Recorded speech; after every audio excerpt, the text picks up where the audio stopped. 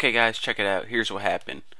In the last couple tutorials, we just built this awesome program named Rectangle, pretty much. That's what I named it, at least. And say we built this fabulous program and it's running fine, it is good to go, and selling it to our software company, making money. But suddenly our boss comes in and he's like, dude, you know that awesome program you wrote about rectangles that took you 8 hours? Well, we actually need to make one about squares instead. And I'm like, are you kidding me? So I start freaking out and getting upset.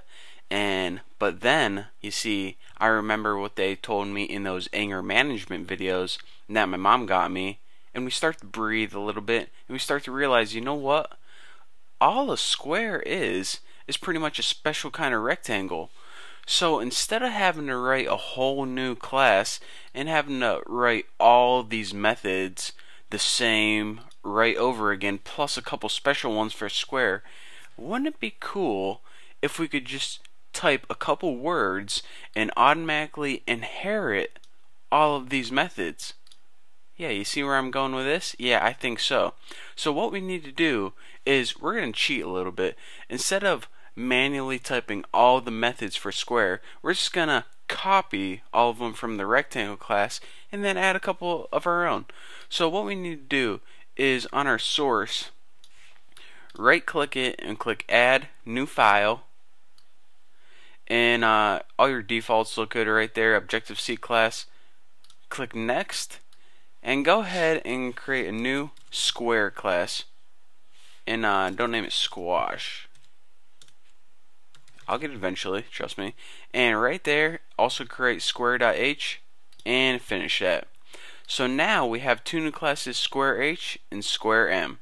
So go ahead and click on your source right here, then you can see all your files at once. That's what I like to do. And now, first thing we need to do, get rid of all these dumb comments because they know me. We don't need any comments. We make the comments around here. You got it?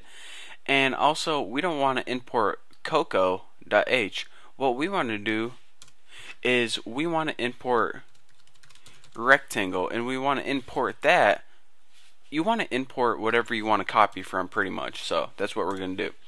And now, first of all, get rid of these semicolons. It gives a, I should have just deleted everything, but I didn't.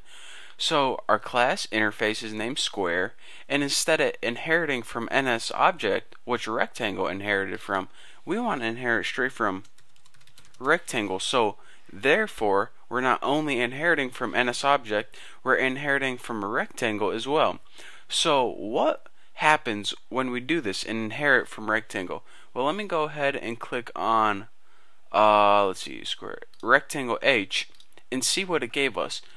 All we did is type that one little word, inherit from rectangle, and we already have a width, a height variable. We already have methods to figure out the area, perimeter, and set width and height.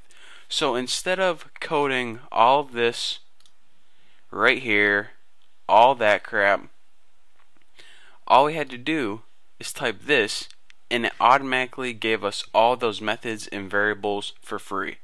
So that's alright, that's pretty cool, but you see, a square is a tidbit different than a rectangle, so we need to tweak it just a little bit.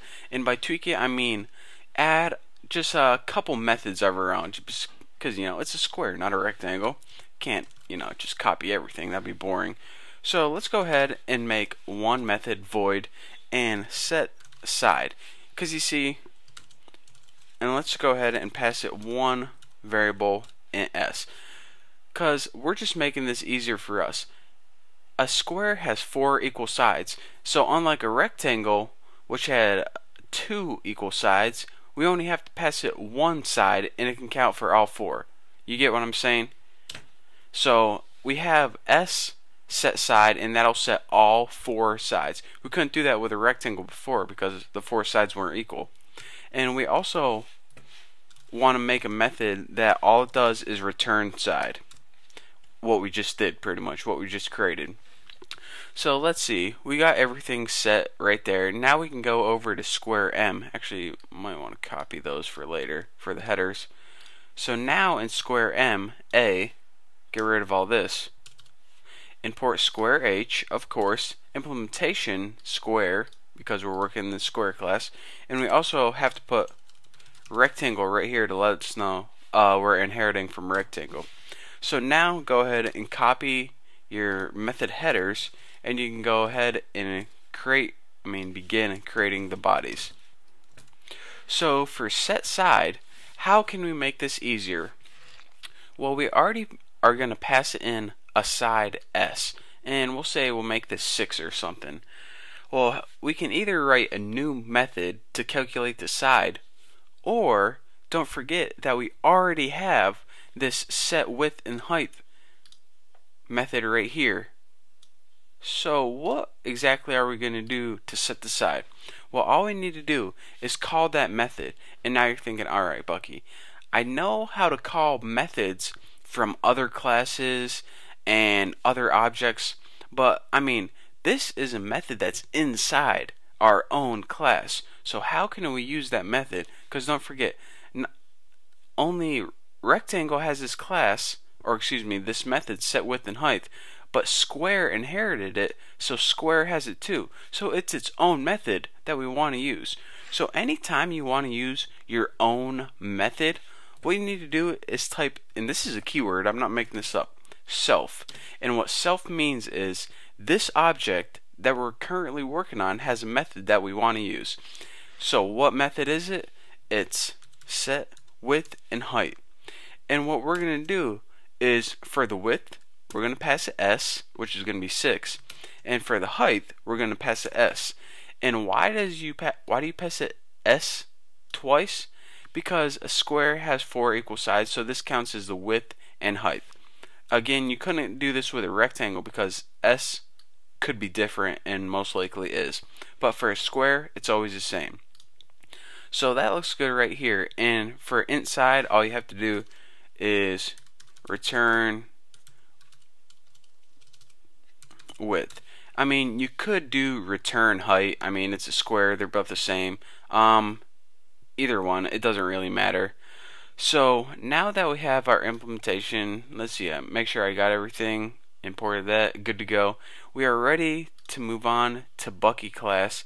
And the first thing I want to do is, instead of importing rectangle, no, we are importing square right here. Look at that, 2 H's pop up. All the things, those pop-ups are annoying. But yeah, I'm actually running out of time for this tutorial, but in the next tutorial I'm going to be building our object, and we're going to be using our new and improved square class instead of the rectangle class, and I'm going to be walking you guys through everything and one last time show you the beauty of inheritance. So thank you guys for watching. If you want any of this source code, too lazy to type it yourself, go ahead, click on the link at the bottom. I'll put a link to my forum, and all of it's going to be there free for you guys. So thank you for watching. Don't forget to subscribe. Don't forget to check out the forum, and I'll see you next tutorial.